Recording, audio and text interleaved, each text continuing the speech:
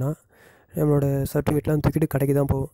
கடைக்கு போயிட்டு அப்ளை பண்ணணுன்னாலும் 180, 200 அவன் இஷ்டத்துக்கு ஒரு அமௌண்ட் கேட்பான். அப்ளிகேஷன் வந்து ஸ்கேன் பண்ணுறதுக்கு, சிக்னேச்சர் ஸ்கேன் பண்ணுறதுக்கு, ஃபோட்டோ ஸ்கேன் பண்ணுறதுக்குன்னு அவங்கவுங்க ஒரு அமௌண்ட் கேட்பாங்க. ஃபஸ்ட்டு நம்ம மொபைல்லே அப்ளை எக்ஸாமுக்கு மொபைல்லே அப்ளை பண்ணலாம். ஸோ ஃபஸ்ட்டு ப்ரொசீஜர் நம்ம என்ன பண்ணோன்னா, ஃபஸ்ட்டு ஒரு பார்ட் மட்டும் போடுறேன்.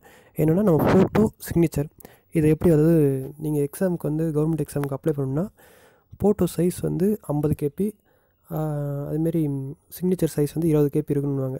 ஸோ நம்ம மொபைலில் ஃபோட்டோ பிடிச்சோன்னா குறைஞ்சது 2 எம்பி, 1 எம்பி, 1.5 எம்பி அந்த சைஸில் வரும்.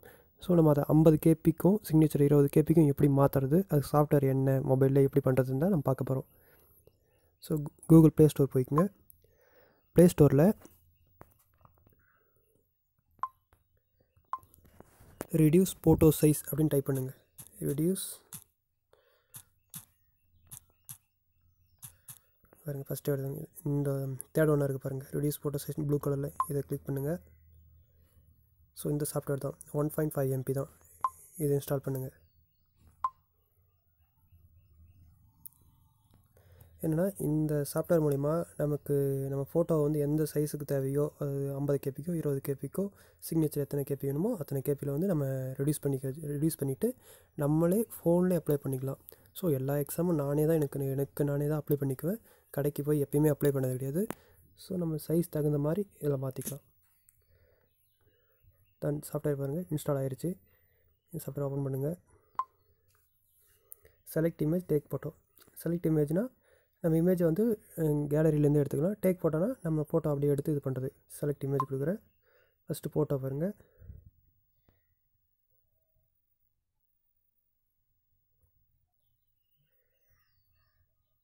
ஃபோட்டோ க்ளீன் செலக்ட் பண்ணிக்கங்க.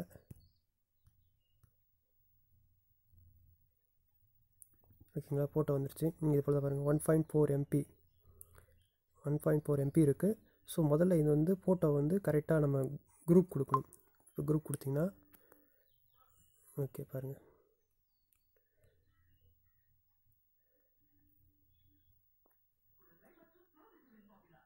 ஸோ கரெக்டாக அட்ஜஸ்ட் பண்ணிக்கோங்க. ஃபஸ்ட்டு ஃபோட்டோவை நம்ம A4 சைஸுக்கு வந்து அட்ஜஸ்ட் பண்ணிங்க. ஃபோட்டோ எடுக்கும்போது எப்படி ஒன்று எடுத்துக்கலாம், அட்ஜஸ்ட் பண்ணிவிட்டு ஓகே கொடுங்க. ஓகேங்களா, நீங்கள் அட்ஜஸ்ட் பண்ணாவே பாருங்கள் 8 கேபிக்கு வந்துடுச்சு. ஸோ நீங்கள் 8 கேபிக்கு வந்துடுது.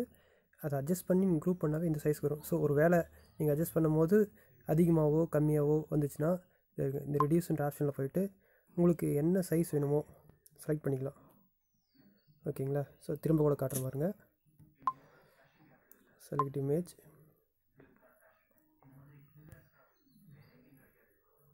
ஓகேங்களா, ரெடியூஸ் சைஸில் பாருங்கள். இதுதான் சைஸு. நமக்கு எந்த சைஸு வேணும்னு சொல்லிட்டு அதை கூட நம்ம கொடுத்துக்கலாம்.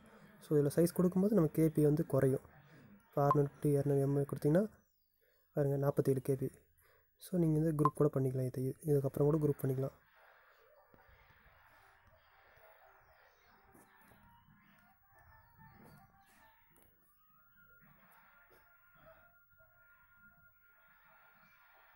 ஓகேங்களா, 8 கேபி. ஸோ நம்ம ஃபோட்டோ எடுக்கிறத பொறுத்து நம்ம லாங்கில் வச்சு போட்டால் ரொம்ப ரெடியூஸ் ஆகிடும், கிட்ட வச்சு எடுத்துக்கிட்டால் ரொம்ப இதுவாகும். நம்ம இதுக்கு தகுந்த மாதிரி என்னோட நீங்கள் ஃபோட்டோ எடுத்துகிட்டு இந்த இதில் போய்ட்டு ரெடியூஸ் இதில் போய்ட்டு கொடுத்திங்கன்னா இது ஆயிரும். அப்புறம் சேவ் as கொடுத்திங்கன்னா பாருங்கள், ஸ்டோரேஜ் எமுலேட்டட் ரெடியூஸ் ஃபோட்டோ சைஸ்ன்னு ஒரு நியூ ஃபோல்டர் க்ரியேட் ஆயிரும். அதில் போய் சேவ் ஆயிரும். நீங்கள் போய் அதில் எடுத்துக்கலாம். ஸோ ஓகே சேவ் ஆயிடுச்சு. ஓகேங்களா, நெக்ஸ்ட்டு நம்ம சிக்னேச்சர், அது செலக்ட் இமேஜ், சிக்னேச்சரும் இதில் நம்ம வந்து பாருங்கள் சிக்னேச்சர் இதை கிளிக் பண்ணிக்கோங்க. 1.3 எம்பி இருக்குது. ஸோ நமக்கு சிக்னேச்சர் வந்து 20 கேபிக்குள்ளே வரணும்னா ஃபஸ்ட்டு குரூப் கொடுங்க. சிக்னேச்சர் எப்பயுமே குரூப் கொடுங்க முதல்ல. அவ்வளோதான். ஓகேங்களா, அவ்வளோதான் சிக்னேச்சர் பண்ணுறது. ஓகே பாருங்கள், நார்மலாகவே 6 கேபி வந்துருச்சு. ஸோ இதுக்கப்புறம் நீங்கள் வந்து ரெடியூஸ் பண்ணணும்னு அவசியமே இல்லை.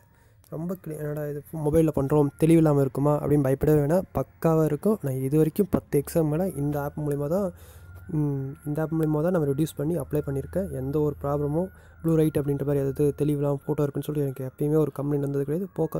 ஃபோட்டோ தெளிவாக இருக்குது. ஸோ எந்த ப்ராப்ளமும் இல்லை. ஓகேங்களா, சேவஸ் கொடுத்துருங்க, சேவ் ஆயிரும். அதனால் நீங்கள் ஃபஸ்ட்டு ஸ்டெப் இது.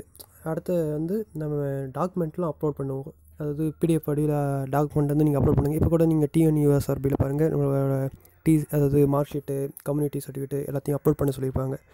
ஸோ அதை எப்படி அப்லோட் பண்ணுறது, நம்ம டாக்குமெண்ட்டாக எப்படி நம்ம சர்டிஃபிகேட்டை நம்ம எப்படி டாக்குமெண்ட்டாக மாற்றுறது மொபைல்லே அப்படின்னா அடுத்த வீடியோவை போடுறேன். ஃபஸ்ட்டு இதை மட்டும் பார்த்துங்க. ஃபோட்டோவும் சிக்னேச்சரும் எப்படி நம்ம ரெடியூஸ் பண்ணுறது சைஸ். இந்த ஆப்பை டவுன்லோட் பண்ணி நீங்கள் ஒரு வாட்டி ரெடியூஸ் பண்ணி பாருங்கள். ஆட்டோமேட்டிக்லி உங்களுக்கு வந்துடும். ஸோ நீங்கள் வந்து கடைக்கு எடுத்துகிட்டு போகணும் அப்படின்றதுல தேவையே இல்லை. ஸ்கேன் பண்ணணும், ஜெராக்ஸ் மிஷினில் கொடுத்து ஸ்கேன் பண்ணுவாங்க. ஸோ அந்த அவசியமே இல்லை.